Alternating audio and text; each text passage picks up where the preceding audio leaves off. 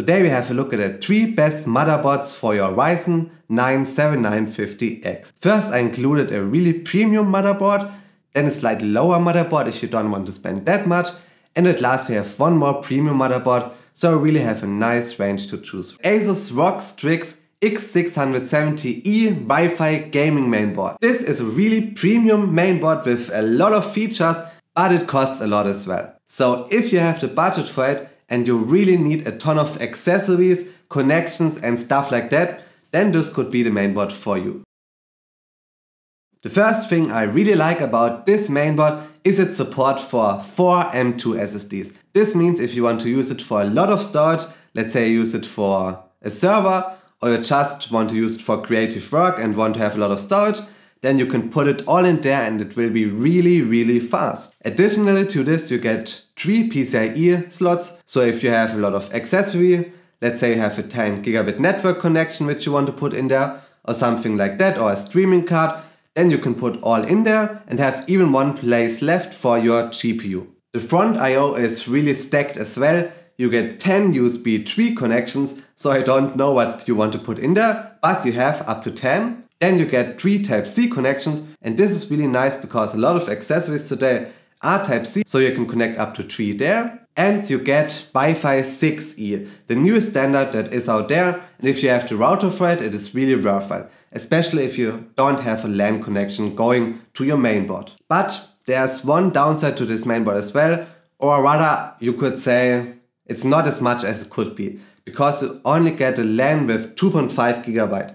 I really wish they would include 10 GB Ethernet here, but they didn't, so that's all you get, 2.5. In most circumstances this would be enough, but I really would wish there was a 10 GB there. And one cool feature as well, if you want to use it for your server, you get an HDMI port and a display port, so if you use it as a server and don't have an additional GPU, you can just connect to those ports as well. So all in all, a really stacked board, and you get one feature as well that I didn't mention until now, but it's really worthwhile to note, because in most cases if you are a creative person, you could use it in the future. You get a Thunderbolt header, which you can connect to an additional accessory, which you have to buy for about $100, but if you buy it you can connect your mainboard with this header and get Thunderbolt support. And with this Thunderbolt support you can connect it to many monitors which support Thunderbolt and get a range of a lot of accessories as well, so this is really nice. But there's one other thing to note as well which isn't that nice, because you get 4 M.2 slots, there are only 4 SATA slots. So if you need a lot of SATA slots, this mainboard may not be what you're looking for, because you only get 4 instead of 6 or 8 like other boards. But all in all it's a great package, and I would say if you have the budget and really need the best, then you can go with this board. The GIGABYTE X670E AORUS master will give you a lot of premium features. For example, you get 4 NVMe SSDs, a nice software to control your fans, with a really slick motherboard design, and there's even an extensive front I/O. But let us start with the NVMe SSDs first. You get 4 NVMe SSDs, 2 of those are generation 5 and 2 of those are generation 4. So for example you could use 2 NVMe SSDs with generation 5 for a RAID to get even faster speeds or get a duplicate so that you don't lose any data, and the generation 4 could be used for your games to store them separately there, because generation 4 is generally a little bit. And one nice point for this mainboard as well is you get a nice heatsink for your NVMe SSDs, for all 4 of them. And especially for the generation 5 NVMe SSDs, a heatsink is really important because those drives kinda get really hot, and if you have a heatsink, those won't be a problem at all, but if you don't have, you have to separately purchase one, not a big problem, but it looks very nicer if they have a heatsink integrated already. Then you get 10 PWM fan headers, so you get more than enough for all your fans. The first PCIe by 16 slot, which you can see is generation 5, and you get all of the 16 slots. Then there are 2 more PCIe slots which look like 16 slots, but in reality there's something else. But the great thing is they are large, so you can connect anything with it, but you won't get the full bandwidth. The second PCIe slot is generation 4 by 4, and the last PCIe slot is generation 3 by 2. So if you have something fast, connect to the second,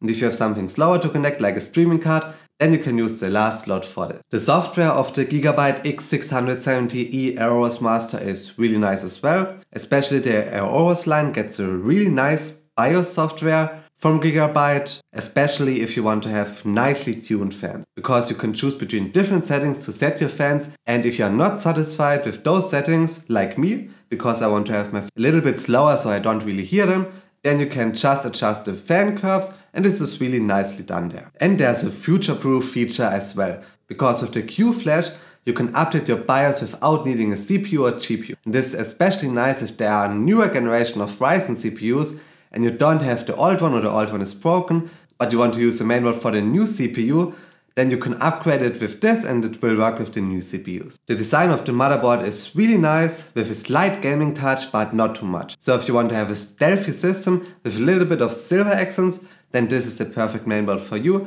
and generally in most PC cases this will look really nice. The front I/O is good, but it's not exceptional for X670E. So MSI has slightly better front I/O, but I would say it's good as well. Because you get 2 times USB 2, well, there are greater things of this. You get 8 times USB 3, I would say this is nice, and you get 2 times USB-C. And especially those 2 times USB-C could be a little bit more, because some motherboards get you up to 3 or 4 USB-Cs, and especially as they are more and more connectors with USB Type-C, there could be a little bit more than 2. Then you get Wi-Fi 6E, this is nice and future-proof as well, because Wi-Fi 7 should take a little bit longer to get out of there. And you get 2.5 GB LAN as well, which is nice for a home network. And if you have a CPU with an integrated graphics or want to get one later, then you can use the included DisplayPort and HDMI. Those only work if your CPU has an integrated GPU and you don't connect an external GPU to it, but if this is the case, then this is great. ASUS TUF B650 Plus Wi-Fi mainboard. This is a really nice budget mainboard for all the people looking for a nice and affordable mainboard,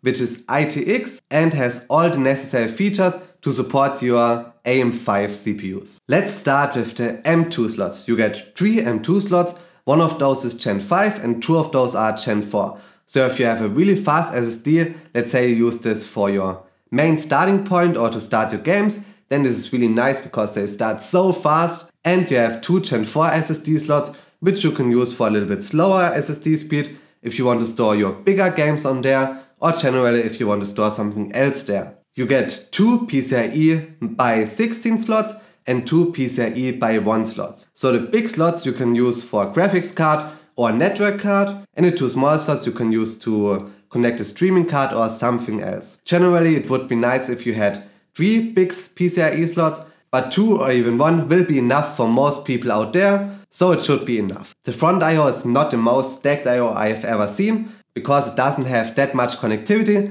but it's enough for most applications anyway. You get 4 USB 2, which is really great if you want to connect your peripherals to it, like your mouse or gaming keyboard. I really wish the USB 2 would be USB 3 instead, so you had 6 of those, but you only get 2 USB 3. But there's something nice as well, because you get 2 USB Type-C ports as well. And this is more than most other mainboards, because in many cases you will only get 1 Type-C, which oftentimes isn't enough, especially if you want to connect accessories and something like this. There's an HDMI and DisplayPort as well, which is really nice if you want to use it for server applications, or let's say you will just use it for your office work, then normally you won't even need an external graphics card, but you can just use the integrated in the CPU from AMD. There is Wi-Fi 6 support as well, so you get really fast Wi-Fi. It's not the fast one out there, there's Wi-Fi 6E, but it's fast enough. And if you want something even faster, you have a LAN port with up to 2.5 gigabits, which you can connect as well. So all in all, it's a really nice mainboard, especially if you don't want to pay the world, but want to have nice features nonetheless.